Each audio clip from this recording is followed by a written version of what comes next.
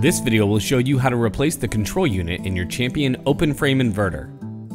Make sure your engine is completely cool, disconnect the battery, and always disconnect the spark plug cap before working on your unit. Step 1. Remove the 4 bolts on the top power panel with an 8mm socket. Then remove the 2 bolts holding on the lower panel with an 8mm socket, and remove the lower panel to access the control unit. Step 2. Remove the 2 bolts holding on the bottom of the control unit with an 8mm socket. Then move the top panel out of the way to access the 2 bolts holding on the top of the control unit.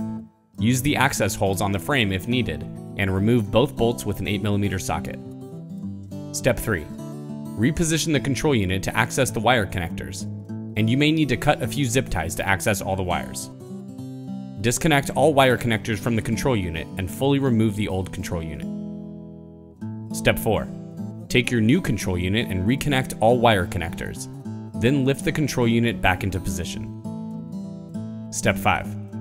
Replace and tighten the lower bolts with an 8mm socket, making sure to also replace the grounding wires on the left side and the AVR on the right side. Then replace and tighten the 2 upper bolts with an 8mm socket to secure the control unit in place. Step 6. Gather all the wires together and bind them with a new zip tie. Then reposition the top panel, replace and tighten the 4 bolts, and set the lower panel in place and secure it with the 2 bolts. Lastly, reconnect the spark plug cap.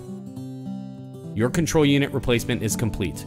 Always follow the safety guidelines in your operator's manual, and for more help guides, visit the Champion Help Center at help.championpowerequipment.com.